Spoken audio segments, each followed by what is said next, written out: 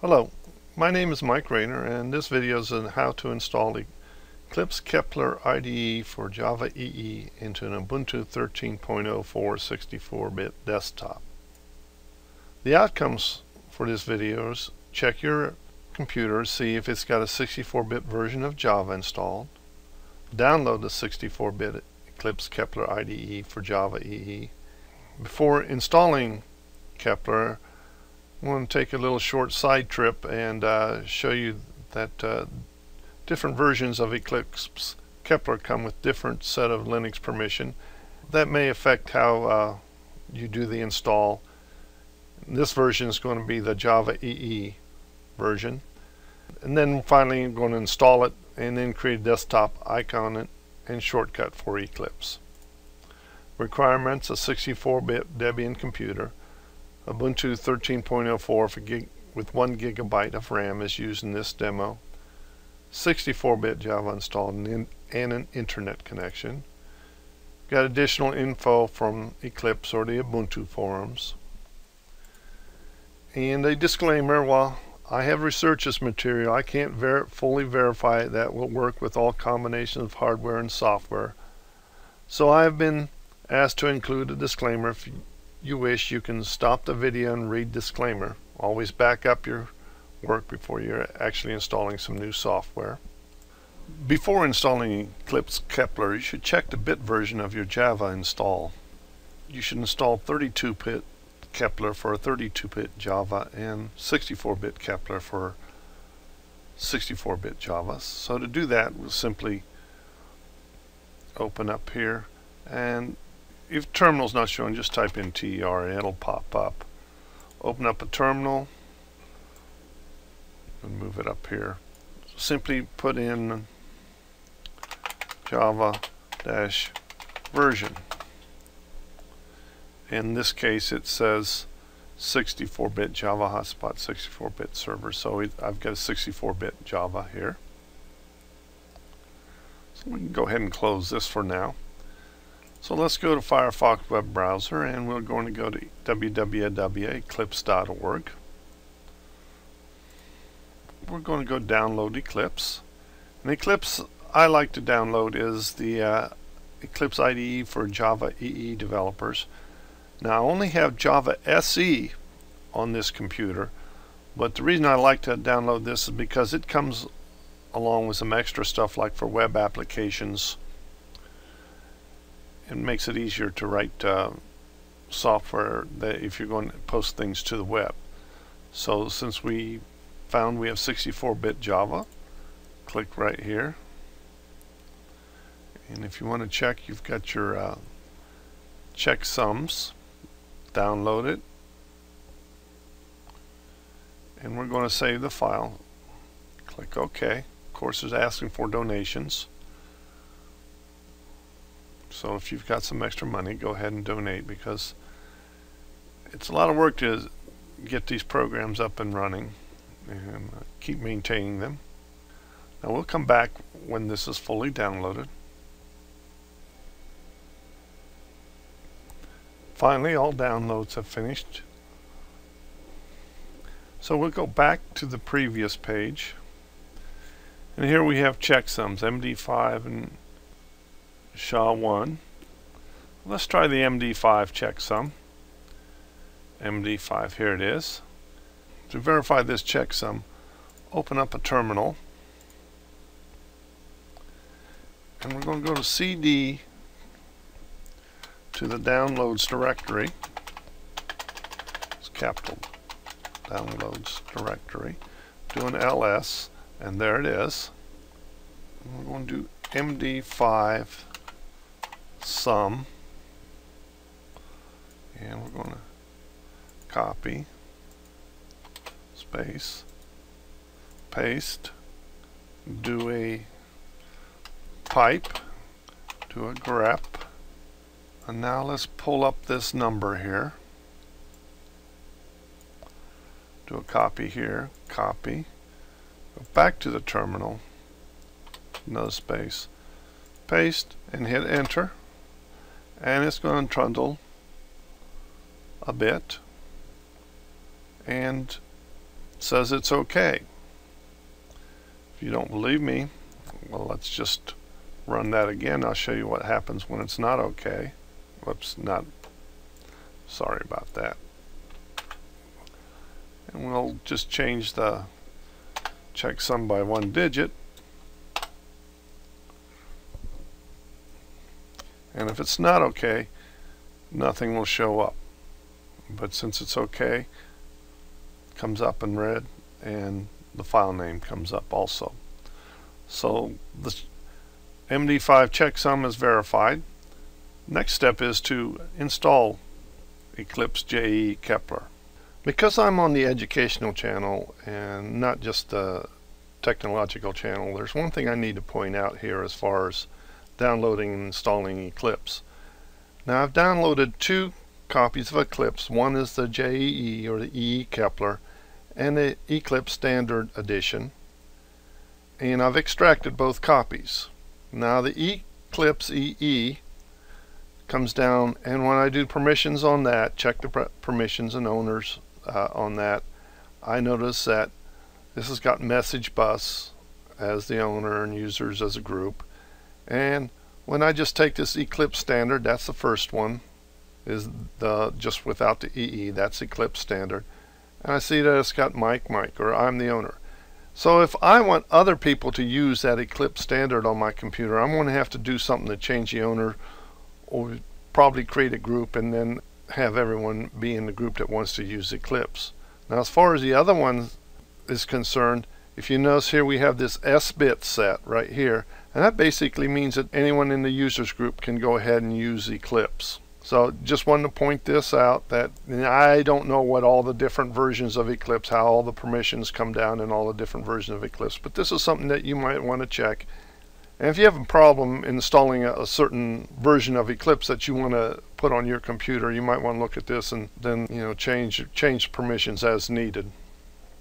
Okay, now I'll go back to the actual install and extraction of Eclipse from this little aside. Okay, downloaded Eclipse, taking a look at permissions, and saw that it could create some problems depending on how you install Eclipse. Go ahead with install of Java Eclipse EE. So let's open up a terminal, and we're going to go to CD, downloads directory, got to spell it right.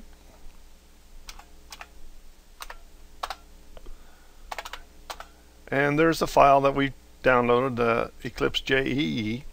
And so let's extract it. Well, first, before we extract it, let's make a directory where we're going to put it. So I like to put it in the op directory, sudo make directory, and I'm going to use pv. V is for both, P is for parent, and opt64. And so it made directory op64. Now I'm going to do extract a file to that directory, tar xzvf.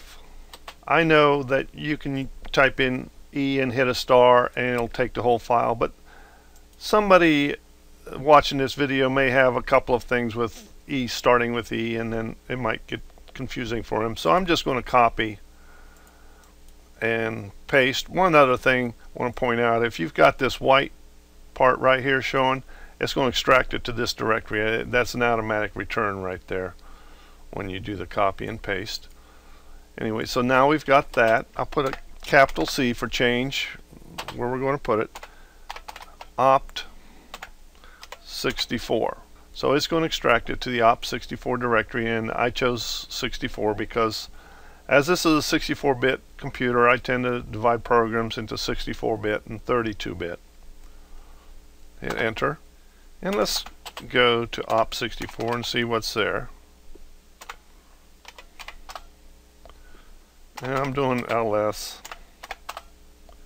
and you'll see there's Eclipse with users that have that S permission so they can execute on it.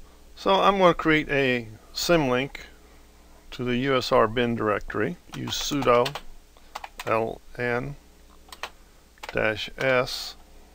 This is like a desktop shortcut in Windows.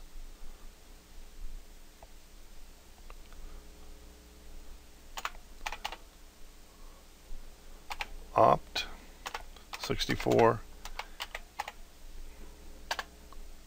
Eclipse. The second Eclipse is a file, the first is a directory. USR bin Eclipse. I should have put a verbose. So, well, we'll check it. And let's go and check and make sure that it's there. And I'll go to CD USR bin. And for some reason here in 13.04, I can't always get out the whole thing showing up easy. So I'm just going to drag this, increase the size of my window here. I'm going to do an LS. And what I want to find is the Eclipse up here, and it's got to be blue. If it's not blue, here it is. If it's red or something, you just simply find your keyboarding error, whatever mistake you made, and then add an F after the S, and that will force it to change. Okay, so next thing I'm going to do is go to the USR share applications directory and create a desktop file. Now I don't have to be in the directory create a file, but just to kind of show. And the text editor I'm going to use is Vim, sudo Vim. And if you don't have Vim on your computer, you can just sudo apt-get install Vim. You can use gedit. I'm just going to use Vim here. And then the name of the file is going to be Eclipse desktop. I'm going to start typing and basically bracket or insert bracket. You'll see how it is when I'm through. Desktop entry.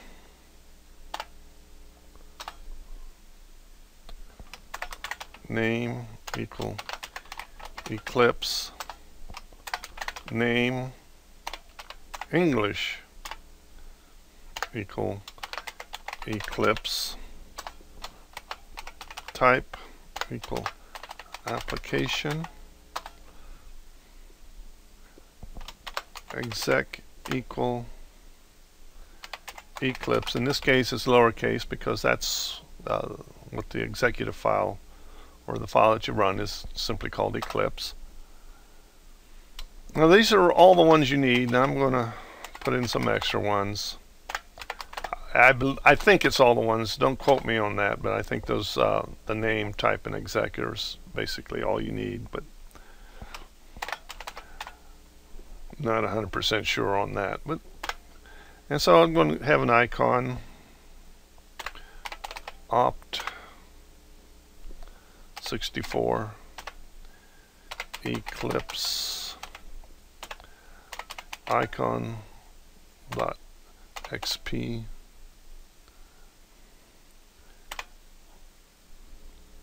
and that's, if you check in directory of Eclipse, you'll see it there.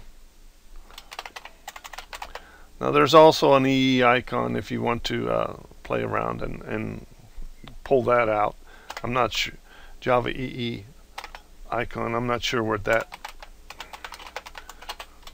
one exactly is, but it's there somewhere. And that's pretty much it. We'll hit escape here, right quit. So now all I have to do now, it's installed pretty much. I just simply type in Eclipse, and I'm going to have to wait a while here. There it comes. And it's going to load fairly slowly for the first time. If you want to, you can also do a -clean, Eclipse -clean, if you've had previous versions of Eclipse on your computer. Select the workspace. I'm just going to take the default here. If you wish, like this is a Ubuntu 13.04 computer with 1 GB of memory. You should probably give it a little more memory to run Eclipse, because it seems like I think 13.04 takes a lot of memory, and then Eclipse takes a lot of memory, and between the two of them they're not as quick as they should be. And we can check for updates here, and it's going to run through the updates. And I think the last time I checked for this version there are no updates. So I'm simply going to click cancel. I'm going to hit the close button right here, exit Eclipse. I'm going to exit my terminal once it's shut down gracefully. Go up here to my Finder and type in Eclipse. There's my icon, and I'm going to add it down here wherever. You can put it wherever you want. Close this, and let's run Eclipse just to verify that it's working. So it's working, and that's pretty much all there is to install IDE. The only thing, Eclipse Kepler IDE. Only thing I'd like to point out is that you may want to change some of the permissions if you're running different versions and want to make sure everyone on your computer can get to whatever version of Eclipse that you're downloading and installing. Thank you.